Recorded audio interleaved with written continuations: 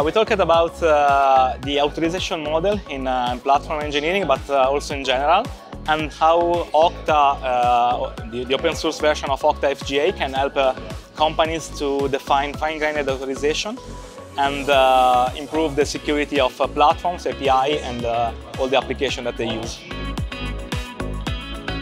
Well, the main takeaways is that platform engineering is, of course, something that is growing in the market. A lot of companies are understanding that this is the way for improve the technology, and of course also security is an important part of the path.